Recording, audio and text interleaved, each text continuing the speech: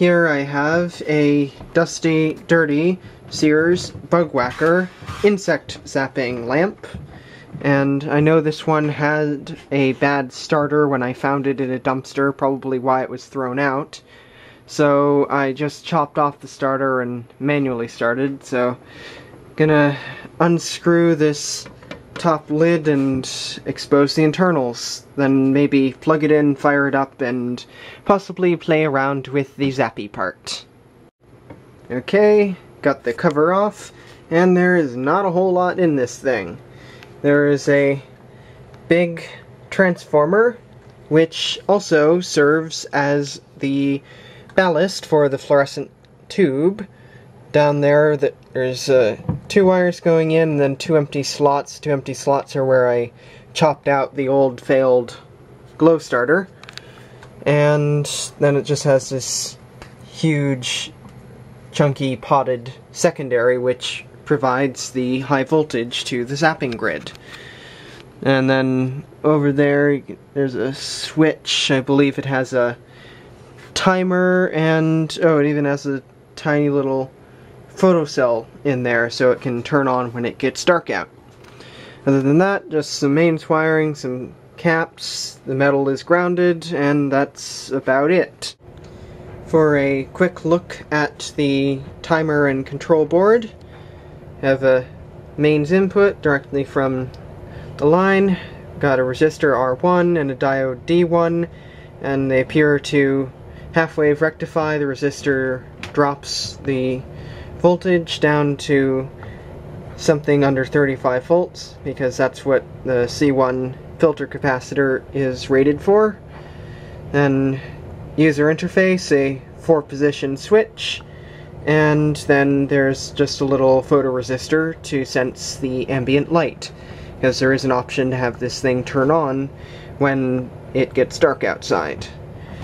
So for the actual 2 DIPs, there's an MC14541B, and I found info on that. It's just a programmable timer, just as expected. Those capacitors and resistors do the programming of the different intervals. I think it still has a label on the case down here. Yeah, it has a turn off when it's bright, turn off when it's dark, turn on when it's dark, 5 hours timer, and a 3 hours timer option for the different positions on the switch. Then right next to that chip we have a little LM393N, just a dual comparator. Then over there, probably a triac or type something like that to do the switching on and off of the light and the high voltage. So that's all there is to the control board. Now I'm gonna go on, made up these little leads here, and gonna put them in, touch the grate, and see if I can get some arcing externally onto the high voltage. Alright, online. Let's have a look at the arcing.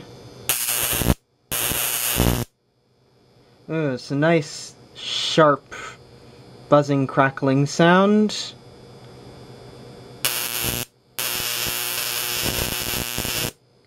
Got some multiple streamers there, if the camera picks that up.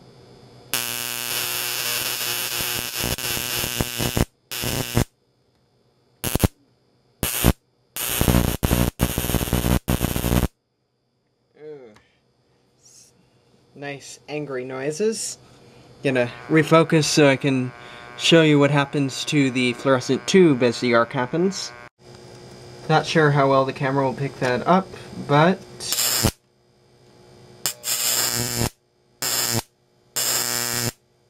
the light from the fluorescent tube flickers and brightens a bit when the arc is pulled, because, as I showed earlier, the ballast for the lamp is also the primary for the high voltage transformer.